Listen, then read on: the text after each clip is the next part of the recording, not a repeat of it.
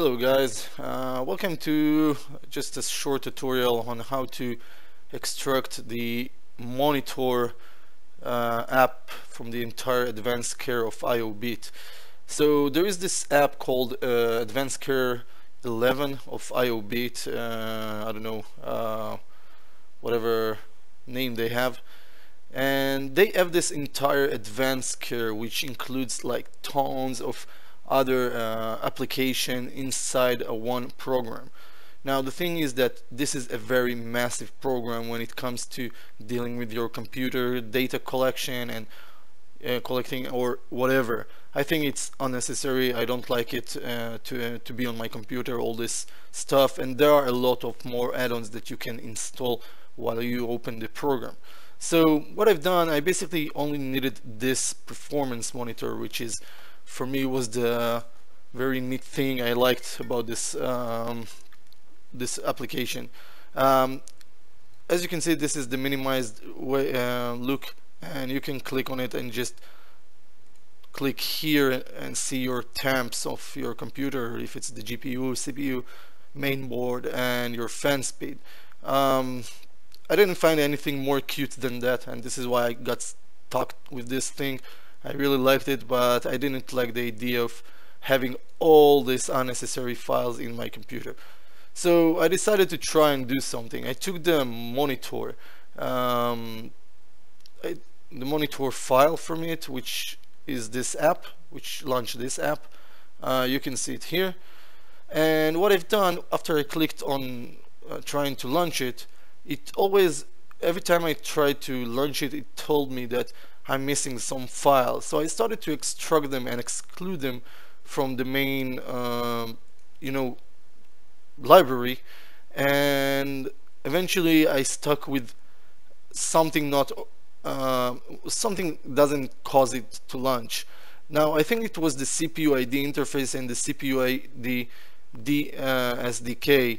As I remember, it was like long time ago, about a year or so.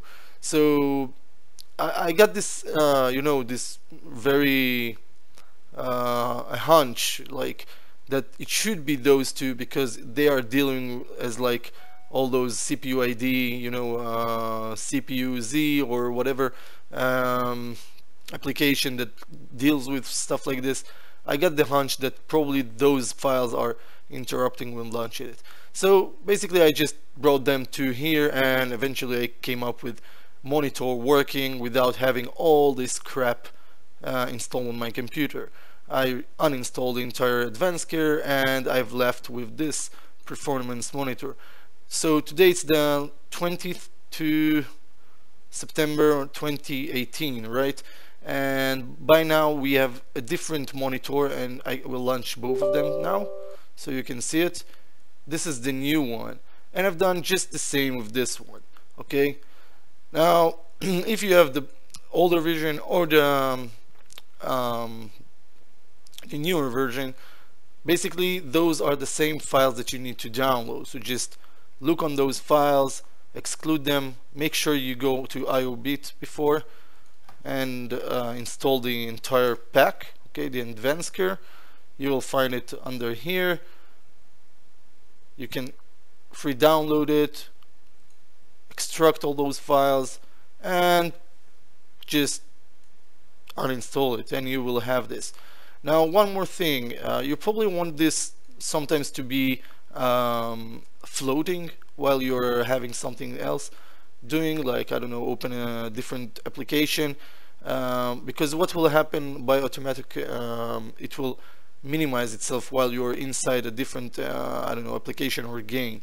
So you want to click on it, right click on it, and choose peanut settings and pin it up front. This will ensure that like the application will stay and remain floating on your desktop. That's it. Hope you have fun with it, or it helped you. I find it, like, I don't know, the most cute or the most smaller gadget to have on your desktop while you're using your computer, so that way it won't interrupt you. If you want the older version, try and download and look for the older advanced care system and extract those files. So this is the older, this is the new one. That's it for now. Have a good time, guys. See you.